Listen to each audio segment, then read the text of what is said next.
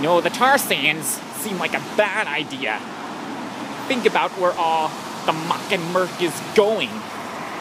It's going into a natural habitat, okay? Do we want this? No, okay? I mean, it's killing off animals like geese and ducks. You know what I'm saying? They need clean water to survive. Clean water. Not murky water, okay?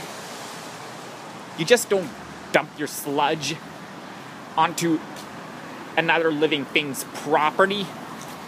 That's like property, man. Vandalism. I like to call it vandos, if you know what I mean, okay? That's right. And you know, you should care. You should care a lot about this. You know what I'm saying? Care really, really well. And you'll go far. Trust me.